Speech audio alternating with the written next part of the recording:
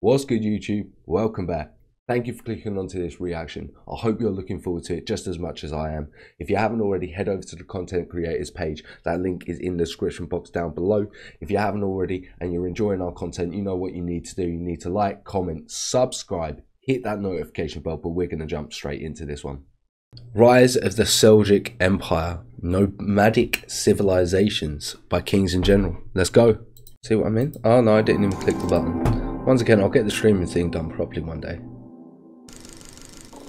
While our previous videos on the nomadic peoples from Central Asia's vast steppe might have informed you on a new tribe or confederation, almost everyone, history buff or otherwise, knows of the Seljuks.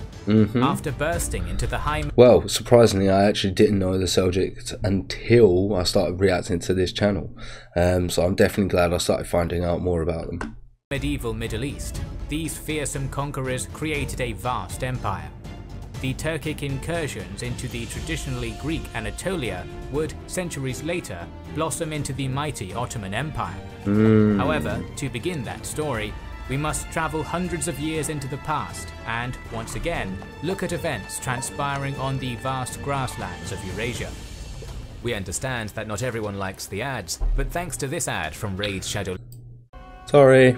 At some point in the late 8th century, probably during the reign of Abbasid Caliph al-Mahdi, a horde of Turks, known as the Oghuz, migrated west into the vast steppe region between the Caspian and Aral seas.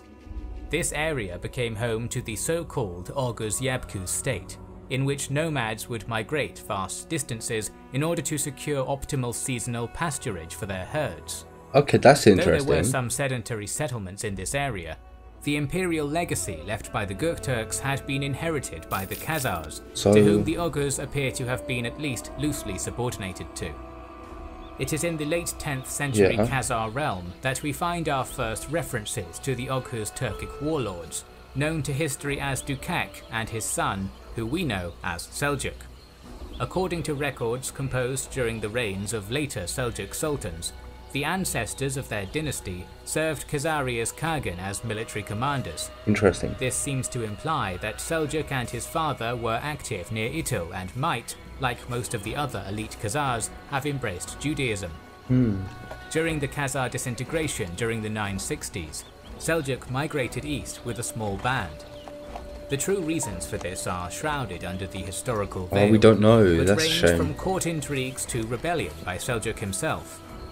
Modern scholars even argue that changing climate might have forced Seljuk and his group to migrate in order to escape pasture shortage. Seljuk led his band of 100 horsemen, 1,500 camels, and 50,000 sheep to the town of Jand, located on the fringes of Islamic Khwarizm. Jand was the first Muslim-ruled region through which Seljuk's roving band passed, and it is there that Seljuk embraced the Islamic faith. Okay, This so is he's a gone crucial there. moment in history, Interesting. as it was a conversion which would have immense consequences. With that, Yeah, because obviously he would. Yeah. Seljuk supposedly managed to gain more followers from the Turks of that frontier who inclined towards holy war, men who seem to have been Ghazi, warriors of Islam.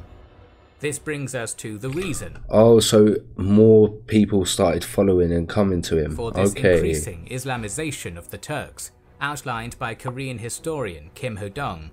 Islam provided nomadic tribal people with the consciousness of a homogeneous religious community and religious sanction for the expansion of the domain of Islam, becoming an ideology of unification as well as an ideology of expansion. I see. This is essentially all we know about Seljuk himself, who died in Jand in 1009. Oh. According to some sources, at the age of 107. At that point, the region had been going... Sorry. At the age of 107. Sources at the age of 107. At that point, the region had been going through an upheaval for over a decade. Two militant new realms, the Karakhanids in Transoxiana and the former Turkic slave Ghaznavids Sorry, 2 seconds, guys. in Khorasan and the Oxus, emerged, consuming vast tracts of the collapsing Samanid Emirate. Compounding this were events on the eastern steppe, where nomads known as the Khitans were disrupting matters in the process of their expansion into what the Chinese would call the Great Liao. This pushed waves of refugees towards the Islamic world's frontiers, right where Seljuk tribes were located. The Seljuks now began to gain strength rapidly, probably due to their ability to absorb many of these rowdy, disaffected nomadic warriors, many of whom converted to Islam and became Ghazi. After the progenitor's death, his elder son Arslan Israel became the tribe's chief, and we find him intervening in Transoxiana's politics, supporting a Karakhanid prince known as Ali Tegin, who tried to establish himself Wow, a lot's happened. Okay. as ruler of Bukhara in 1020. Tegin was opposed by his own brother's most powerful supporter, Mahmud, Sultan Why was he of the opposed? Ghaznavids. It was in a military engagement on the steppe outside Bukhara that the Sultan of Ghazni first saw the Seljuks, and was somewhat awestruck with their numbers. Oh, there was that many of them. No longer a small band of 100 people, they were now an increasingly potent threat. Mahmud's response was to seize and imprison Israel, either in battle or by intrigue, hoping that this would simply dissolve the burgeoning Seljuks, but he was wrong. Mahmud of Ghazna's actions did lead to some Seljuks joining his own Ghaznavid realm as soldiers, while some chose to flee west into Iran. However, most remained where they were, and a struggle for leadership began. By its end, 3 figures had taken their place at the top of the Seljuk hierarchy: Chagri and Tugril, who were the sons of Israel's brother Mikhail, and Musa, another relative of the inner clan. While the Seljuks were sorting themselves out, Mahmud's 32-year reign came to an end, and the Sultanate was inherited by a son, Masud, in 1030. Despite resolving their own leadership contest, the growing Seljuks were defeated in battle by the Karakhanids of Ali Tegin. They were defeated? No longer safe where they were, they the had to Seljuk flee triad again. decided to flee towards Khorasan. They were assisted in this by a treacherous Ghaznavid governor in Khwarezm known as Harun, who helped the nomads pass through his lands in return for their help in conquering Khorasan province from his sovereign. Despite Harun's assassination at the hands of Masud's agents in 1035, the Seljuks continued south. They just continue. Okay. Eventually, they arrived in a town known as Nasser, located in the mountains of Khorasan. Khorasan was an important province. It was one of the jewels in the crown of Ghaznavid power, and now seemed very vulnerable. While nomadic life and reputation is often a very ruthless one, the Seljuks weren't just wandering mass killers hungry for conquest. They were people seeking more prosperous lives for themselves and their families. So rather than invading, the Seljuk chiefs authored a diplomatic proposal to the Ghaznavid governor, Suri, explaining their situation and exodus, and asking him to intercede with Sultan Masud on their behalf. Okay, that's actually really interesting that they took that approach. The Seljuks essentially pledged their service and homage to the Sultan and his court, promising to rest in his great shadow if only they were granted a small province of their own on Khorasan's frontiers where they could settle. How little that is true, because it's going to change, isn't it? Do you know what I mean? They become such a big integral part. Moreover, they also pledged to defend Ghaznavid territories from other Turkic tribes. Seljuk leadership stated that, if, God forbid, the Sultan does not agree, we do not know what will happen, for we have nowhere else to go. Were they actually that worried? Masud, distrustful because of previous damage inflicted by Seljuks in his territory, declined the offer and prepared to march for war. This expedition was a total disaster that ended when the Sultan's army was hit by a cavalry ambush on the plains near Nasser in June 1035. Oh really? While they got hit by an ambush? Acceded to the now seemingly quite modest Seljuk demands, the Seljuks, feeling in control of the situation, began sending even steeper demands. When these were declined, Seljuk hordes swept through Khorasan, capturing all of it, including the great cities of Merv and Nishapur by 1038. Oh, they just dominated. The sole exception was Balkh, which remained in Masud's grip. Why was that the exception? Just because he was there? Years, with ever more Ghaznavid forces being poured into the defense of Khorasan against the Seljuks. Though we don't know much about the campaigns, we have an idea of why the nomads eventually won.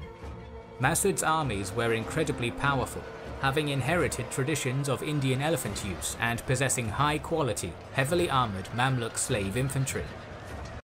Okay, that's very interesting. They've got the adaptation of both of those two armies, and they're using those to the potential. That's really interesting. However, and I assume that stays relevant throughout their sort of time. They might adapt it slightly, but I'd imagine that they kept those two integral parts of their warfare. These tactics were not suited for extended steppe warfare, while the swift, lightly armoured Seljuk Turks, mounted on their fast horses, had little issue. The potential for Seljuk cavalry armies to attack anywhere allowed them to stretch and scatter Masud's armies thinly across the entire Khorasan area. Oh, that's a really Although sometimes successful in restoring their authority in some areas, the Ghaznavids failed to resecure the province, and were eventually met for the final battle at the small town of Dandanakan near Merv in May 1040. A massive Ghaznavid army, with many dozens of elephants in tow, marched from Nishapur towards Merv in search of the Seljuks, but its legions of troops were exhausted from the long desert road and a lack of supplies. When a brawl broke out between the Sultan's elite guard and his regular soldiers over the use of a water source, Chagri, who had been quietly shadowing Masud's lumbering army with his own units, pounced just as the Ghaznavid squabbling was reaching its peak. Mounted Seljuk Ghazi, wielding their fearsome composite bows, swarmed the numerically superior but disorganized force that was arrayed in front of them, completely destroying the enemy army. What a shame. Masud fled back towards India, but quickly met his death in a palace coup. After the victory at Dandanakan, the Seljuks seem to have been in a state of disbelief. They first refused to believe Masud had been defeated, and it is said they kept themselves close to their horses in fear of being caught by surprise when the Ghaznavids returned. Oh, they thought... When the leadership eventually did realize just how crushing their triumph had been, they set about securing Khorasan for themselves. Oh, they didn't Hostile think they... sources emphasize... That's so funny. They were so worried at the start that they didn't realize that they had, for such a miraculous victory, that they were able to then just completely take the area over, that they didn't want to believe it at first, and when it finally come about, they were like, yeah, we need to be quick time about this. Devastation in the province caused by the Seljuks and their animals, but it can't have been entirely their doing. After all, Masud's giant army had also been placing a severe burden on the region during years of campaigning. Yeah. Pro-Seljuk texts especially emphasized the role that Tugril played in restoring order and crushing the bandits which had arisen following the collapse of Ghaznavid authority. Okay. Rather than acting as a steppe warlord with his boot on the necks of those whom he had conquered, Tugril, who became the prominent Seljuk triumvir at this point, began to act in the manner of a legitimate Islamic ruler. It is said that Tugril even went so far as to threaten suicide if his brother Chagri sacked the city of Nishapur. Upon taking his seat on... That's a really interesting dynamic as well. Yeah, and that he wanted to use that to be able to sort of diplomatically get his way through the situation instead of causing havoc. Masud's throne in the city, Tugril claimed the title of Sultan and asked for guidance from the Islamic judges installed by the previous regime, proclaiming that, "We are new men and strangers, and we do not know the Persians' customs." The Turks had accepted Islam, once again, very interesting, but had done so on their own terms, with nomadic traditions, customs and tribesmen still making up the majority of Seljuk strength. From this point, a Turkic flavour was added to the Islamic world, which it still maintains to this day. It also seems that the first elements of Seljuk statehood began to appear, with coins being minted in the name of Tugril and the Caliph in Baghdad, who was still symbolically revered as the leader of Islam. Once again, that's very interesting that there was a Turkic sort of flair and spice added into it. Yeah, that was really interesting. And this is now the sort of period where they sort of become a state. Yeah, I've really enjoyed this reaction. Thanks for the suggestion. Each Seljuk leader went on their own path at about this time, Yeah. Musa was given Herat to govern, while the two leading partners, Chagri and Tugril, were given the eastern and western areas respectively. The former repulsed a series of attempted Ghaznavid reconquests from India. Oh, again, I've been a bit mistaken. I thought they got the whole Ghaznid area, but they haven't.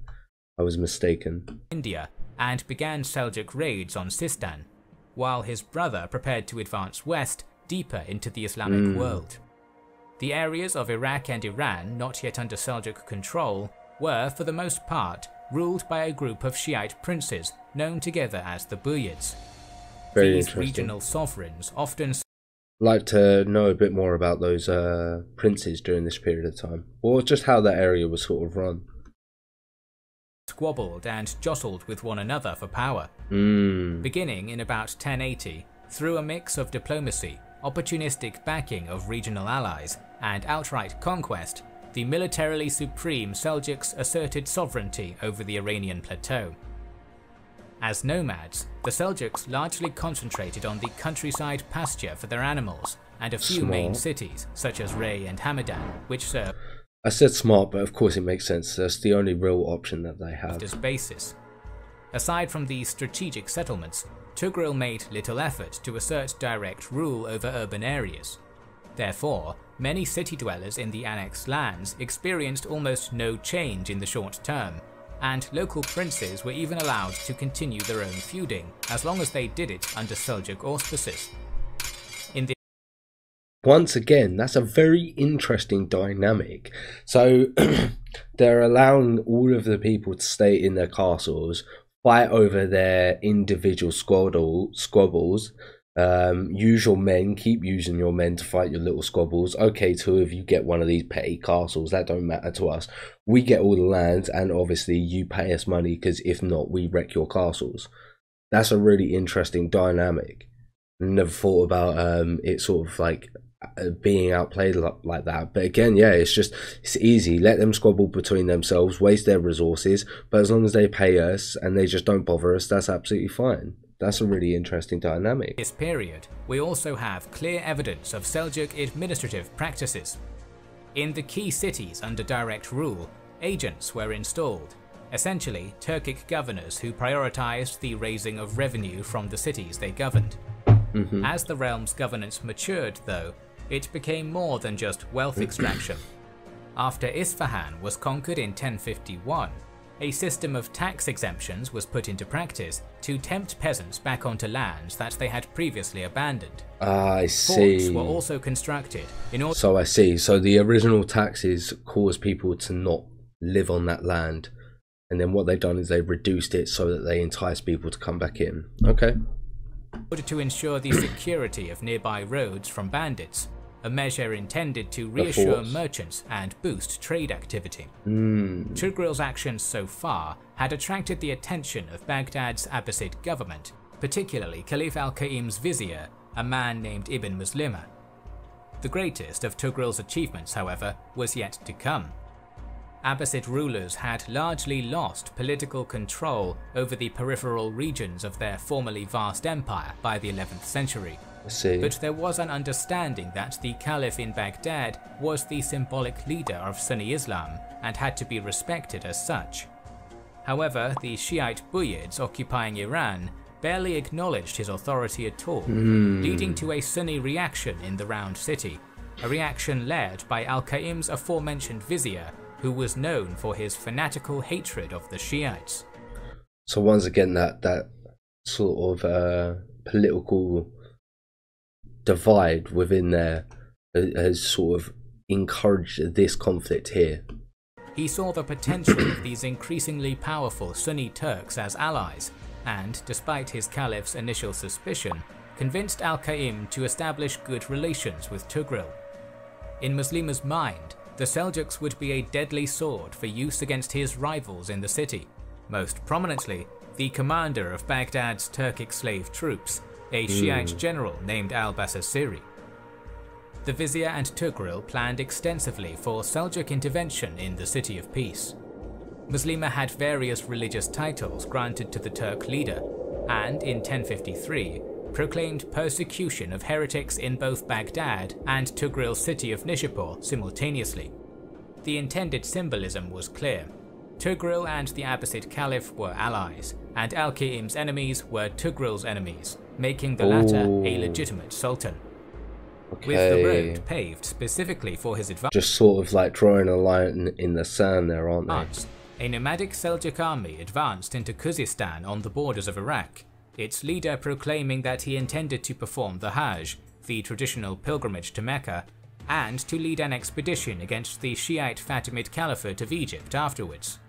Whether or not Tughrel actually intended to do this is irrelevant. It was another piece of deliberately engineered propaganda aimed at showing his credentials as a legitimate Sunni ruler. Seeing the writing on the wall, General al-Basasiri fled Baghdad. Yeah, he then, knew. Finally, Tughrel and his Seljuks peacefully entered Baghdad in December of 1055. I'm glad that it was peacefully. During the Islamic holy month of Ramadan. They were welcomed by a procession of local notables and crowds which had gathered to see what was happening. It is at this moment of Sultan Tughrel's greatest achievement that we shall leave him and conclude by examining just how far the Seljuks had come and where they would go. Okay. In the later... That was a nice little introduction to how they got there. I really enjoyed that. Seljuk and his tiny group of only 100 Oghuz Turks had crossed into the Muslim world as irrelevant pastoralists. Less than a century later, his grandson was riding into Islam's most glorious city at the head of a massive Turkic army, tens of thousands strong, having received the formal backing of Islam's most revered religious figure. Though this was likely the proudest moment of Tughrel's life, the apogee of the great Seljuk Empire was yet to come when it fought against the Fatimids and invaded Anatolia, eventually defeating the Romans at Manzikert a few decades later. Wow, they did do some big stories feats to tell, so make sure you are subscribed to our channel and have pressed the bell button. What a good reaction. Thoroughly enjoyed that. Thank you very much, guys. What should I jump on to next? I've got a couple more in me.